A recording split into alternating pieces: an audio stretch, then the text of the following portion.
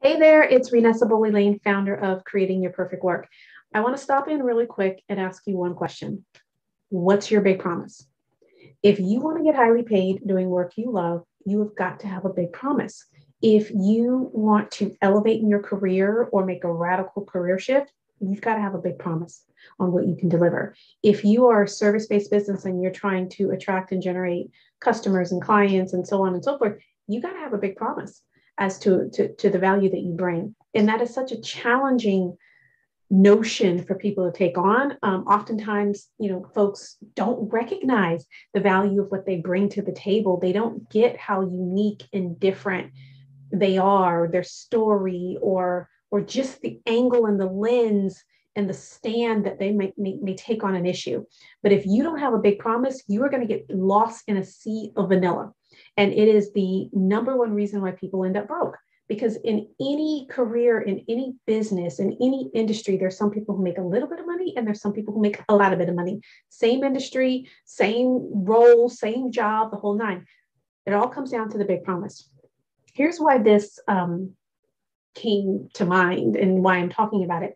I was recently having a conversation with a woman, and she is in the education space. She's, currently in a career, but she wants to hang out her shingle and start consulting and kind of get out there and do work on her own and have an impact in the space in a different and kind way. And so she's talking about what it is that she wants to do. I'm sitting here like, what's different about what it is like? Where are you trying to disrupt the industry? What are you trying to do? What footprint's going to be different if you now add your name to the hat, right? And so again, she starts talking and she sounds quite frankly vanilla. It's just like everybody else. Like there's just no excitement about, and I have a vested interest in being excited. And I'm like, what's going on? Now, mind you, this woman is awesome. She's been in the industry for years. She's experienced, she's knowledgeable, she has a passion for kids. She has a desire to make a difference and finally, make some shifts in an industry that has been long plagued with just a lack of, progressiveness and so on and so forth. But she didn't have a promise. Like there was nothing about her where someone would take a second look and be like, well, dang, what's going on? And so as I asked that question for her, it was difficult for her to answer.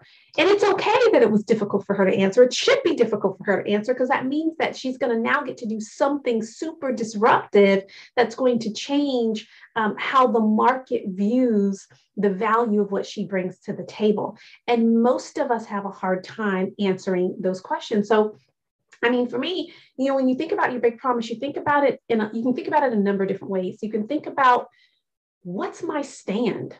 Like, what's my position about the issues in my industry if you're in a career? What's my position about the issues that potential clients or customers can face if I'm starting a business or if I'm doing a side hustle? Like, what's different about how I approach these problems? Like, what's the big problem that I want to fix and I'm committed to fixing? Like, those are ways to think about your big promise. For instance, I am all about helping women everywhere get highly paid doing work they love.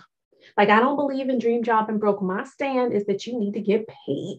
And everything that I do for my clients is through the lens of how do we monetize this and how do we maximize how we're monetizing this. And not every woman is driven by money. I'm not driven by money, but I believe in maximizing the monetization of the value that you bring to the marketplace. And I am unapologetic about that. If you're looking for dream job and broke, I'm not your chick because I take a stand on get highly paid to do work you love. That's my big promise, right? And so you got to think about that from you. I'm going to give you a couple of examples so that you can start to see how this plays in big and small ways, whether you're in a career or whether you're in a business. So let's say you are a merchandiser in a retail space, and it's not all about just putting products on the shelf and, stacking them up in a great way and this and that and the other. Merchandising, you want to merchandise in a way that you make a difference for the chain or the company or whatnot. So we had a retail merchandiser and he was like, I'm awesome at showcasing. So he says, I work with retailers who have a host of products that they need to sell to customers, be it online or in brick and mortar stores. I am awesome at showcasing their products in a way that they fly off the shelf. I am all about making sure companies get the perfect product in the hands of the customers who need and want what they offer. So his big promise is that I'm going to showcase your products in a way that they fly off the shelf. Not that it's cute, not that it's pretty, but they are flying off the shelf. And if I'm a retailer, that's what I want in somebody that's doing my merchandising. Another example of a recruiter.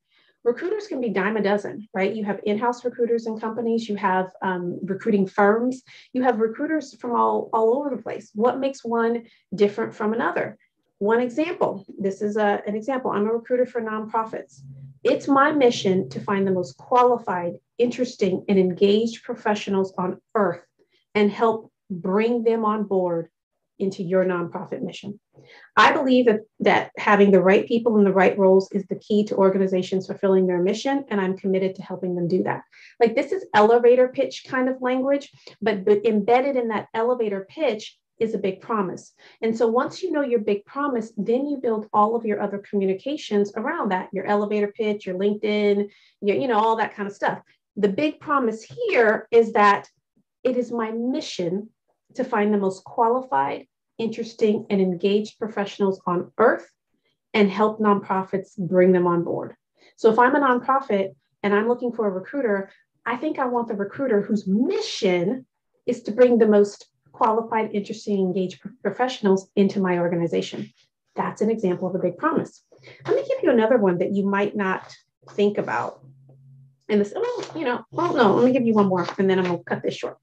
So I worked with a client once, and her desire was to really help women who had reproductive struggles to really be able to thrive. So she wasn't a medical doctor or anything like that. So she didn't have that background where she's like doing that. But she had gone through lots of fertility issues and lots of reproductive issues of her own. And she had learned to thrive in the midst of healing that process. And so she really wanted to help women, particularly professional women, to be able to do that. And here's what she said. She said, I work with professional women who are struggling on some part of the reproductive spectrum, from endometriosis to infertility to postpartum challenges. For many women, these are the most painful challenges of their lives, yet they suffer in private in the midst of achieving publicly. I lived through that for 15 years, and now I'm putting an end to that suffering for others. My work picks up where the medicine leaves off and equips women with the mindset, resources, and supportive community they need to take control of their overall health and reproductive well-being, no matter the diagnosis. Here's her big promise. Her big promise is that I pick up where the medicine leaves off. Why? Because what she says is that when women are going through some of these challenges with reproduction and fertility and different things, it's like there's medical diagnosis, there's medical protocols and so on and so forth, but they're still left dealing with the emotional pieces, how to kind of function in life and how to, physically how to take, there's all these other elements that are outside of the medical scope that still need to get dealt with as they're healing through that journey. And so she's like, I pick up where the medicine leaves off. That's her big promise. I'm not going to leave you where the medicine, stops. And so again, these are elevator pitch, like what you're hearing here, but all of these elevator pitches are they're anchored in a big promise. So if you want to get highly paid doing work you love, you've got to think about, what's my big promise? And if you don't know what your big promise is, that's where you start. Then you build everything else, resumes and, website, messages, all of those kinds of things, advertisements, and all of that is around the big promise. Got it? Got it. So I'll see you the next time. Bye.